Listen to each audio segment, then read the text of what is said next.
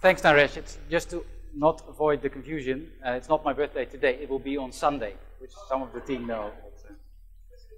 Yeah, that's okay. That's okay. No, thanks. It's great to be here, and it's actually really inspiring. I thought it was an inspiring day. I already mentioned it to you, Naresh. I'm inspired actually by the progress that I see happening, and I really enjoyed James's story in the morning.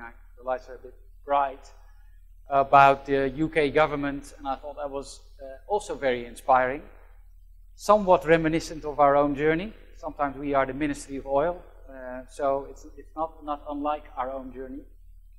But again, I think there's a lot of progress made there. There's a lot of progress we've made with Agile. And progress is actually a bit of a theme. It's the theme that I want to talk about. And in order to do that, I'll start with a personal story of why that is important to me. And walking around here, I said to several people, it looks rather colonial here. And I guess it is. It is an old hotel from the colonial days.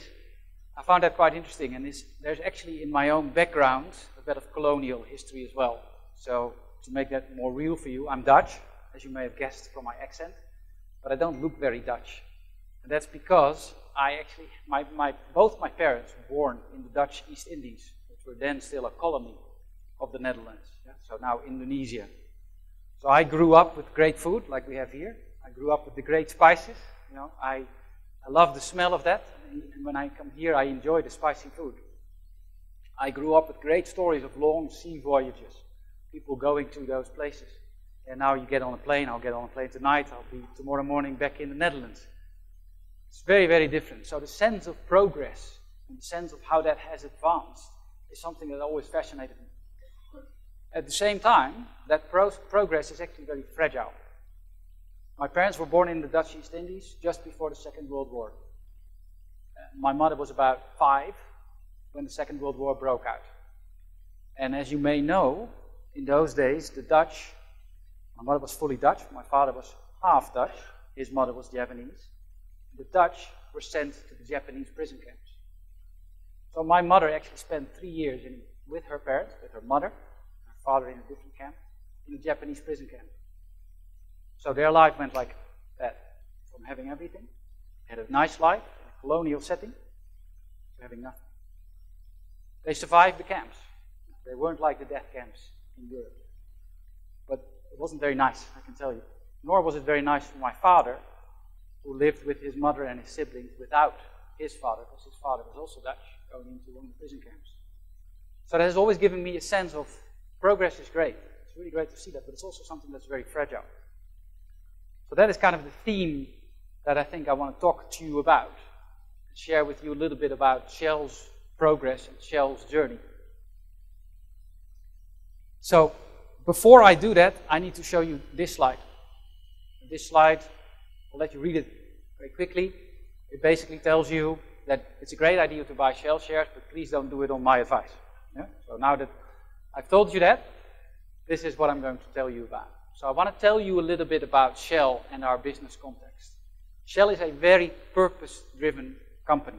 And now you realize why I said talk about progress. Because our purpose is relatively simple. We power progress by providing more and cleaner energy solutions to the world. We power progress by providing more and cleaner energy solutions. So, that's kind of the heart of our company and it's what we do things for. There are 2 big trends in society these days. One of them is digitalization, and the digital transformation is what we're talking about today here. It's really great. But you can't do digitalization if you don't have energy. And the energy transition is the other big trend in our society. So being at the midst of those 2 trends, I think that's great. And I think I indeed have the coolest job maybe in the world, being in IT and being in the energy business. So I'm the CIO of our integrated gas and new energy business, part of Shell, not the whole of Shell. But I'll come back to how that works. And I also sponsor Agile for Shell. So hence, indeed, I feel like, I don't really feel like a practitioner. I feel I'm trying to be a leader in this journey. And that change is indeed not easy. So I will talk a little bit more about what's happening. I'll show you a few things. I'll also talk about our problems you like, around that. So firstly, a little bit about Shell. I'm showing you a nice infographic with some figures, just to dazzle you. It is a very big company. These are 2016 figures. Our 2017 annual report is about to be published. So these are from the 2016 annual report. So a lot of people. In 2016, we generated $21 billion of cash flow from our operations. As you remember, maybe the oil price was a little bit low then still, so it's recovered a bit. So this year was already a little bit better, around about 35. And one of the things we're very proud of is we beat our fiercest competitor, ExxonMobil. We actually beat them solidly last year by generating more cash from our operations, something we're a little bit proud of. We have 30 million customers. So just let that sink in for a moment. We deliver fuel and other stuff to them through our 43,000 retail stations. Bigger than Starbucks, bigger than McDonald's. So you don't always realize that, but this is a big operation. In 2016, we delivered 30 million tons per annum of LNG. Actually, last year that went up to 33 million tons per annum. Last year, we became more gassy than oil. We believe gas is a very important part of the energy transition. So you see oil fading slightly to the background, and gas becoming more important. But also new energies, very, very important. The 2% is also quite important. So yes, it's big, there's a lot happening, but it's only 2% of the world's oil production delivered through Shell. So, in that sense, it's also not very big either. So there are a lot of more numbers here. $1 billion spent on R&D. Again, quite big. If you look at it, it is actually, in a way, a very traditional value chain. And you can see how that value chain, how that supply chain, if you like, works. So all the way from exploration, where we find the oil and the gas, then getting it out of the ground, developing it, extracting it, making it into something through our plants, transporting it, trading it, and delivering it to customers. So, in a way, a very traditional value chain, as ripe as any value chain for disruption. So we take disruption very, very seriously. I was listening to some of the conversations, so how does disruption work in many different industries? Well, clearly, we are not immune to that. At the same time, what you can also notice from this is a very waterfall-oriented supply chain with some very, very deep silos. You need to be a scientist in most of these to really make a difference. So to have studied geoscience, be able to interpret seismic, that takes a while. Can you then also be a specialist around marketing? Well, probably not. So you start to see some hints of why digital transformation or agile are difficult in this industry. Now, a bit about the context, and I've already said it. I said the two big trends in our society at the moment are the energy transition and digitalization. You see that reflected in a quote from our CEO, from Ben van Beurden, who was here last week, actually. He made an extensive visit to India, amongst others, spoke to the Prime Minister, quite some length. So it's quite nice to see that. This is the challenge facing the world. By 2050, we will have 9 billion people on the planet. Because of that, and because of the fact that also people will increasingly move to cities, so now it's about 50% who live in cities. By 2050, it'll be 75% of the population that will live in cities. Energy demand will double. Now, in my country, the Netherlands, everybody thinks, we need to get rid of all this bad oil and we need to get into a hydrocarbon-free world, and we have some earthquakes in the north caused by the gas production, and we need to get rid of gas. Well, keep on dreaming. That's not going to happen that soon. Already this moment, in the world, there are 1.2 billion people who have no access to energy whatsoever. There's another billion, some of them live in this country, who don't have access to reliable energy. So this is a problem that is already there now and is increasing in the future. find it a very interesting statistic that at this moment there is about $27 billion spent on people off the grid charging their mobile phones and using lighting. So there's a great commercial opportunity in a way here as well that we are taking very serious. The new energy business is taking advantage of. So that is the business context, that is the challenge. Now indeed, I already talked about disruption and new technologies. You see some of them listed here. You see also, again, a representation of that value chain. And in all those parts of the different value chain, it is about creating new opportunities, protecting some of our margins, and figuring out what does it mean to be digital. How can we use digital services to be better? And around that value chain that I showed you, we will move at different speeds. Some of those parts are already very much there. I talked about the retail business, our 43,000 retail sites. That's a consumer business, so it's much more apt to already embrace digital. In other parts of the business, like I explained, exploration, production, in a way is much more difficult. But it's going on, and we have now a very clear strategy around that. So I want to show you a short video that gives you an inkling of how we take this journey.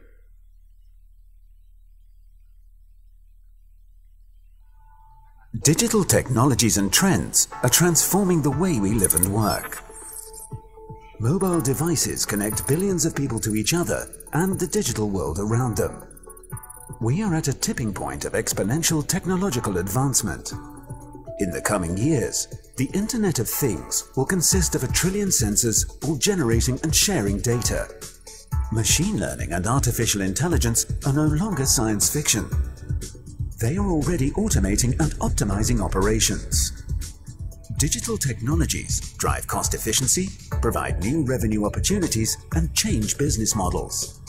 They will redefine the oil and gas industry. Today's reservoir models are manually updated with seismic, drilling, and production data. As systems become more integrated, reservoir models will be autonomously updated in real time. Continually improving our understanding of the subsurface enables us to maximize recovery from new and existing fields. The Internet of Things creates unprecedented connectivity, providing a wealth of data. Aggregating data from diverse sources will enable better decision-making and deliver huge competitive advantage. We will be able to anticipate and autonomously manage conditions to maintain optimized asset performance. This will transform maintenance and operational efficiency. Digitalization already enables hundreds of millions of dollars in value to Shell each year. It will contribute further to efficiency and productivity gains, estimated to be worth $1 trillion across the industry over the next decade. On the retail side, intelligent systems will alter our relationships with customers. By treating every customer as an individual, we will deliver a personalized and more convenient service. New energies and digitalization are reshaping the energy market. The rise of autonomous cars, electrification, and the sharing economy will establish new business models and opportunities for digital services. Industry boundaries are blurring. By investing heavily in new energy and digital technologies, new entrants are quickly emerging as competitive threats to incumbents. Customers will source energy from a wide and growing range of suppliers. New platforms will emerge to connect this supply with demand. Leaders in this space are yet to emerge, but they will influence the whole industry when they do. Shell's deep understanding of energy systems, affinity with technology, and expertise in integration puts us in a prime position to compete in this digital future. So, that gives you a bit of a glimpse of what our thinking is like and where we believe the future is going and how important it is for us. And if you look at this slide, which I think is quite interesting, I also think digitalization itself plays a role in the energy transition. So what you see here is a graph. It's not a Shell graph, it's actually from the Global Sustainability Initiative, who postulate that digital technologies can help us reduce CO2 essentially by 2030 by 20%. which would mean we would keep CO2 emissions at 2015 levels. So that's massive. That's massively important, obviously, for the planet, basically. I am proud to work for a company that takes climate change seriously. Not oil and gas companies do, not all of our competitors do, but we do. Coming back to this powering progress together by providing more and cleaner energy solutions. So it's very, very much about that. The oil and gas industry, as I already explained, is in fact lagging in digitalization. Okay? You can imagine in such, and it doesn't go for the whole value chain as I already explained, but where the investments are so massive, where the asset intensity is so high, and also where the risks are very, very high. We work in a business where unfortunately every year people still die. It's a very risky business. So we take safety extremely seriously. And that also means we plan very carefully when we do very dangerous things, like drilling a high-pressure well in the deep water Gulf of Mexico. I don't need to explain that to you. I think you remember what happened with BP quite a few years ago. Devastating for the environment and devastating for BP. It halved their share price, almost brought the company to its knees. So we do dangerous things. We need to think about it very carefully. However, it also points to you that there is a great opportunity. You see that reflected here. So the video already gave you some idea. In many cases, digitalization for us is not new. It's something that we've been doing for a long time already. We talked about exploration a couple of times. Exploration, in a way, is digitalization already for the last 30 to 40 years. There is no way to actually stick your head under the ground and just have a look if there's any oil and gas. You will need to do that by using signal processing, by using digital techniques, and that is also about big data. We heard about the genomes. Well, I can tell you the seismic cubes are also very, very, very large. So a lot of that is already ongoing. We are now increasingly also see that this is not, we're not doing digitalization for digitalization's sake, but we really see that it needs to be part of our way of doing things. And it's definitely also not something about the future. It is about getting going now. The way we look at it is essentially in three focus areas. So we try to use existing technologies, fixing our existing business, applying it to existing business problems. And like I said, we've been doing that for quite a while already. There's lots of new technologies and new solutions emerging that we can apply also to our current business problems. So if you look at the integrated gas business, which is the biggest part of my business, that's where we focus most. It's a very high asset-intensive business. We focus in those two areas. But I think the really exciting thing about digitalization, and we've talked a lot about that in this conference, is where there are new possibilities, new business models emerging. And the new energies business, which is something we've started on fairly recently, is really embracing that. And I'll talk a little bit more about that further in the presentation. So if you look at the integrated gas business, and again, this is a different type or a different way of visualizing that supply chain, then all across that value chain, supply chain, we are making use of digital technologies and digitalization. So I already talked a little bit about exploration data, really exciting stuff happening there, stuff that I come from. I have a subsurface background. I didn't really realize that that would be possible. We were doing seismic in the cloud. We're applying advanced analytics and even AI to determining where are petroleum systems and what are the right structures and where should we drill. So we have a moonshot where we believe that within the next 5 years there will be a completely AI-drilled well. Very, very exciting. More further, if you like, downstream in our manufacturing and in our plants and in our gas plants, we look at monitoring of equipment, both remote monitoring and as well as proactive monitoring. Again, applying advanced analytics techniques. And data gathering in different types of ways. So we're experimenting with drones, or we're using drones, for instance, for flash inspections. But we're also having connected workers, people who are field mobile enabled. Both bring data from the field and data to the field. So those are nice examples. In our shipping business, we look at how do we optimize routes, how do we optimize the loading of the ships to really take most advantage of best route planning and those types of things. And energy trading, and again you saw some glimpses of that in the video as well. How do we optimize across that value chain? How do we optimize across outside Shell as well? And the whole power game, power trading, power grid, etc. That's going to really be the game changer there. As I already mentioned, we're also doing some things to drive new business models. The little car that just drove in on the slide, we call it Shell Tap Up. And it's actually part of our retail business. It's not necessarily outside, it is in the retail business, and they're disrupting themselves. Some of our traditional retailers don't like that at all. Hang on, we're delivering fuel to people's home where their cars are parked, but we want them to come to our shop and buy some other stuff. Well, we think if we don't do this, somebody else will. So we're truly disrupting ourselves. So it's a nice little, of course you have a little app, and you order it, etc., etc. It's a great example. The Sense example that you see on the slide is part of our Shell Technology Ventures. So we have our own technology venture fund where we invest in relevant technologies. This is a thing that will monitor your power at home, monitor the usage of your energy devices at home. And we've taken a stake in that, we've invested in that. We believe it will go big. We hope it will go big.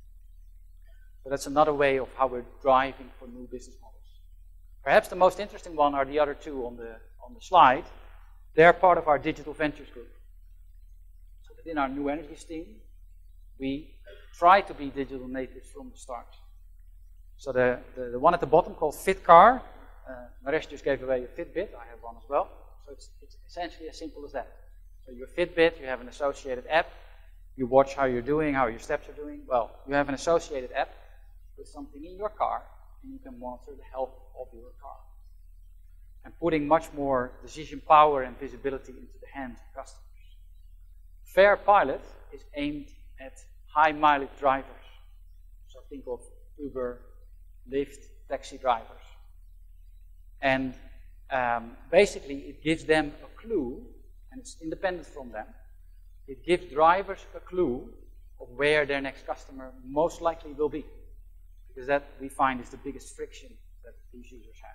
With a very simple, very easy to use app, because also a lot of the drivers actually don't really know how to use technology very well. So it's extremely simple to use. And what I find most interesting about this one is this is almost like a reverse disruptor. Because what Fair Pilot as a venture is starting to do, they are hiring taxi drivers. And they're putting their own taxi drivers on the road. So this is almost like a reverse Uber, where we're also, in a way, thinking about could we disrupt Uber. This is an experiment. So this is a nice example of true Agile. It's a small experiment. Let's hire a few drivers. Let's see what happens. So I think this is a great example and quite exciting. So obviously, and I think that has been the theme for the day, at least for some of the talks that I attended, the change is not a change in technology. It is actually a change in culture and a change in mindsets. And in this industry, and in our company, there are still some pretty clear blockers. One of the obvious blockers, I already talked about how dangerous this business can actually be and how people still die in this business, is regulations. So in many countries, there are very strict regulations about how you do things. 3D printing of parts, for instance, is a nice example. We think it has major potential. But will the regulator in country X actually allow you to do this? Can you get certification for those parts? Etc., etc. There are a lot of protective barriers around those types of things. The lack of standards is another example where it becomes difficult to do certain things. And then, maybe most importantly, indeed, still our own company and our own structures. And I've seen some nice examples that we're not alone in that. And I heard somebody say, culture eats Agile for breakfast. Well, clearly, indeed, that is still the case for us. This is we are a strong company with a strong culture ourselves, but it's also an industry with some very strong embedded ways of doing things.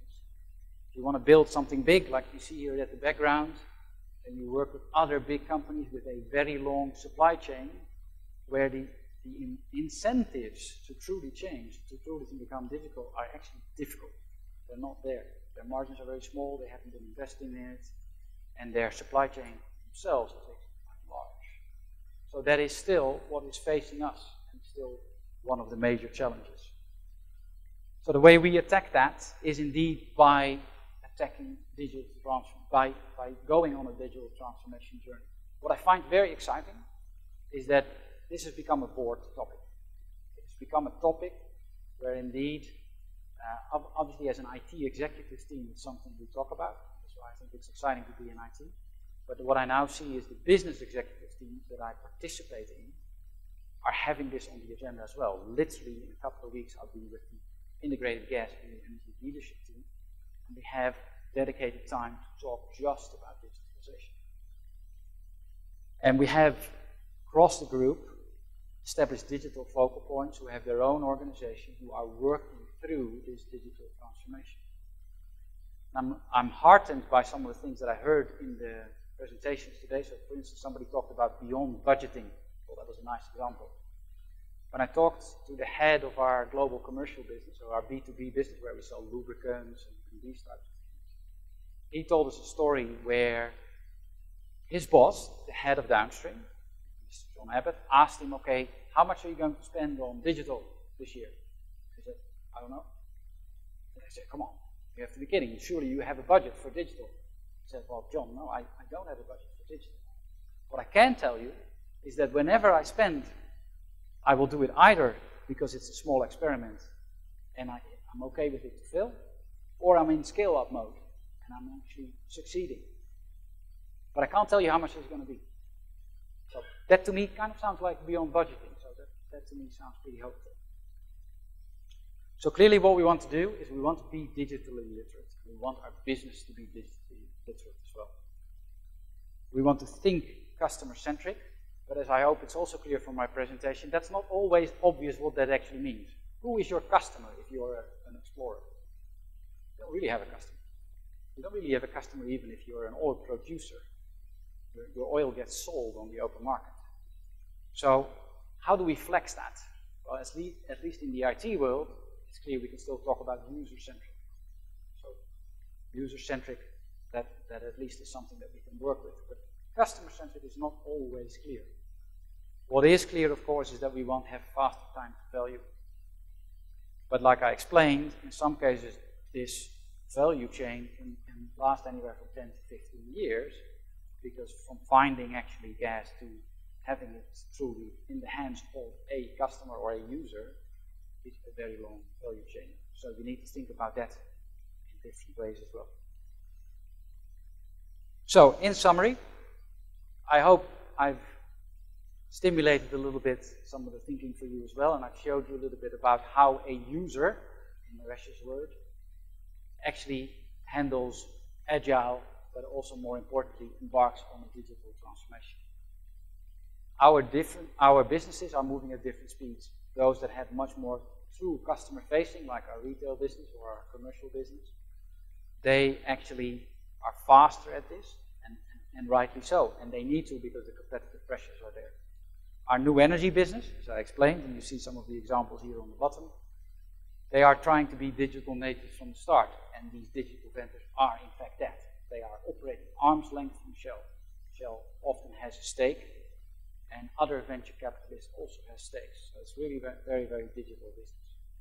And some of our more traditional business, where we run a plant or where we try to get drill wells, it will be more targeted. We will also have digital transformation there, but it will be more targeted. And it is, in the end, all about powering progress together, by providing more and cleaner energy solutions for the world. So, thank you, and I hope you have some time for questions.